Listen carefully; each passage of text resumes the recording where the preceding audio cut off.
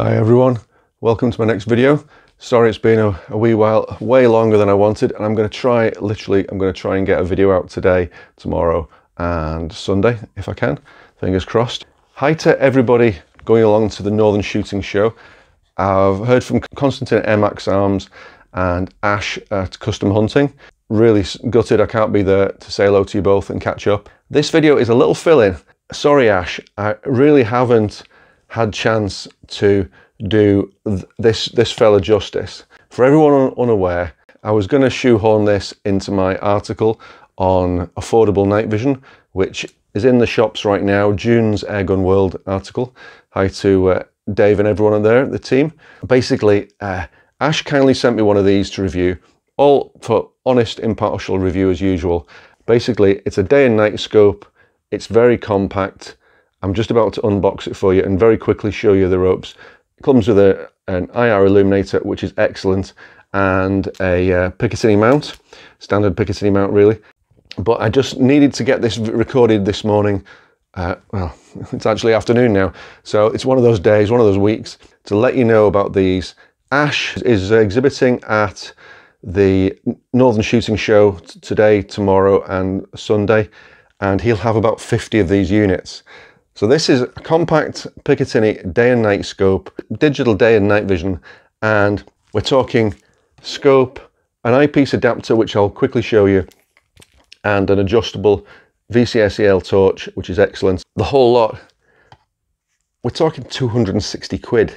So don't know how he does it, but I mean, this is not the latest PARD or Hype Micro or Pulsar, but this is affordable night vision. So for those of you reading my latest article in Airgun World on the two affordable Dassault day and night spotters, and they're thinking, okay, that could give me a head up into the world of night vision.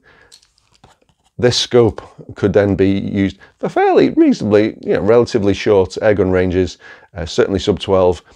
This could get you started targeting as well as spotting. Let me show you more. Right, everyone. So we have the customhunting.uk digital night vision scope, and this is the TRD10 Pro. HD image quality, waterproof IP67, multiple reticles, anti-recoil, and steadiometric range finding. Comes in a solid box. You've got an instruction leaflet, and I'll put the link down below to my Flickr album that I already have of this fella. So we have three main components. We have the scope itself with a built-in Picatinny rail. Oh, we've got some download cables. We've got an eyepiece, and we have an excellent VCSEL IR torch. Now, Bruce, that's Phoenix on the UK Night Vision Forum, has had a quick look at this. He didn't really get on with it well with his eyesight, and I think if I roll back a few years, my eyesight was still perfect, 2020 or 2010 as it used to be, then I think I'd be perfect with this too. But to get around that, Ash supplies this little Picatinny 3D printed fella that weighs literally next to nothing. So without further ado, I'll get the scope out and move the box to one side. So this is your three components, and we'll make this a sort of a mini review, if you will. So the scope, including battery, is 388 grams. The rear sort of hood that takes away the glare and has a lens inside and a rubber eye cup, 87 grams. And the VCSEL IR torch, which is adjustable beam spread if you like, but not adjustable beam strength and not adjustable direction. That's 206 grams. So all three altogether, just 680 grams. Okay. And as I say, this is more of an introduction than a full review. Ash will have about 50 of these units on sale today, tomorrow and Sunday at the Northern Shooting Show. And if you visit customhunting.uk and scopes or night vision section, then you'll see this fella there.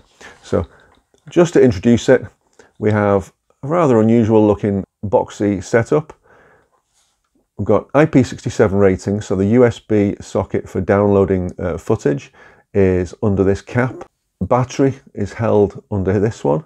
The focus, rather unusually, is in this upper turret, which bears the Custom Hunting logo when the camera focuses on it. Okay, and we have a Picatinny accessory rail here on the side for 3 slots for the Picatinny VCSEL torch mount. And as you can see, it's a slightly tight fit because, as you can see, some of the powder coating has come off when that's been attached like so. Okay, we have a rear console with a power button for on and off, and left and right menu buttons. And any of you who are familiar with night vision will be aware that when you put a day and night scope into night vision mode, you have a faint click, and that's a small servo moving the IR filter out of the way. This is the IR filter on this scope, and this little catch on the left, push that catch, pops down, and that's it, ready for use in night vision mode. Okay, and if I just power it up, you can hopefully see a reticle, and you can see some of the menu options, and it's automatically recording down there at the bottom. But I'm not going to include any footage right now, and I'm not going to show you this working at night. This is just to introduce it quickly, because I really have been a bit lax. I've had this for a wee while from Ash, and I just haven't had time to do a full review yet.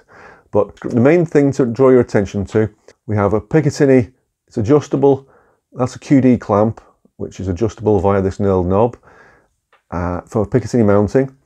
Now that screen is quite small, and I'm holding this about a foot away from my face, and I can comfortably read all the information on it. And as I said, there's an option of different reticles and so on. But up close, you need perfect eyesight basically to be able to see that. So what Ash has is this very light 3D printed console here, that this hood fits into there, and the screen, as you can see, is then visible through the back. So basically, if I show you that as it would appear on a Picatinny rail, your Picatinny rail has to be long enough to accept the two together. Now I've just quickly rigged this up on my mini Brucey bonus plate, and you can see this bracket is still loose. But basically this is how you would configure it if you didn't have perfect eyesight.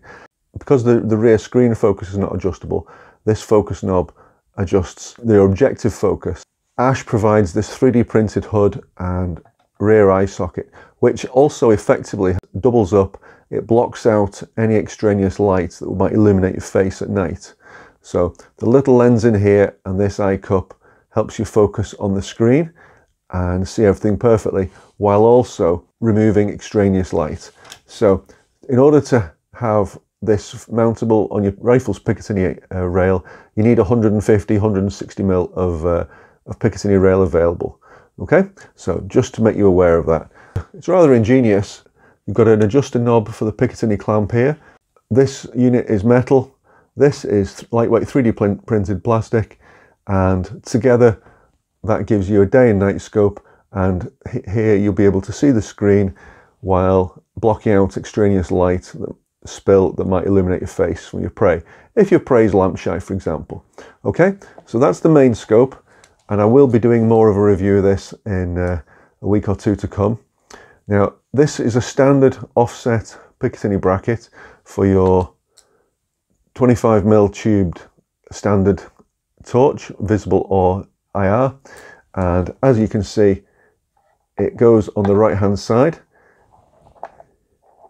about there. So there we go, and it won't block the knob or the access to the buttons or the battery compartment.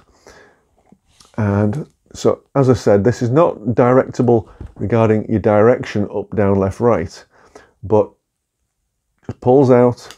So that is a flood spread beam, and pull it forward, and that's a narrower focused beam. And Bruce and I have both tested this IR torch with night vision in darkness, and it's an excellent VCSEL torch with a simple on-off. There we go. And the digital camera isn't picking up as usual. So focus beam, spread beam. Okay, so excellent, simple IR torch. We've got a compact day and night scope with different menus, and we have an ingenious eyepiece attachment for anyone who basically doesn't have perfect sight. Okay, so that's the TRD10 Pro from customhunting.uk, and Ash will have about 50 of these units for sale today, tomorrow and Sunday at the Northern Shooting Show. So I hope all of you who can attend really enjoy the show, have a great time, and I wish I was there. So I hope that concise video wasn't too rushed. Please pop along to customhunting.uk, have a look at his website, or say hello to him this weekend at the Northern Shooting Show. Say I sent you, and hi to Constantine and MX Arms and the team. And I'm sure Chris at CDR Guns and his team will be there as well, helping man the MX booth. Great guys, awesome rifles, and you'll see another video. The video I'm hoping to get out on Sunday is a compilation of local pest control, one of my local permissions, targeting rats using the Hype Micro Stellar SH50 thermal scope, outstanding scope, and mainly had that fitted on my Air Max crate, which, what a combination. Whether it had the Viroc XL or XLK moderator or the Eagle Vision Cam Quattro moderator, either way, what a stunning performance, and you'll hopefully see that on around about Sunday or Monday, that video, with another one uploaded in the meantime, of course, because I'm just about to return the Edgar Brothers Arms XV2 to Edgar Brothers, to Graham and the team. Thanks Graham, Chloe and the team, after my review of that, so which will be in the shops in next month's Airgun World magazine. So all go, and not enough hours in the day, but hope everyone enjoys the Northern Shooting Show. Sorry I can't be there myself, just can't afford it this year, so I'll try and make it next year. I've still not attended that show yet. And there'll be a little clip in a second. Don't forget please that the British Shooting Show next year, 2024, is the 23rd, 24th and 25th of February. So one weekend later than its usual weekend, for 1 year only. Hi to John and Phil and the team there. Brilliant. Loads more videos coming soon, and hopefully, as I say, one tomorrow and one the day after. Bear with me. Steam coming out my ears. Cheers, thanks for watching.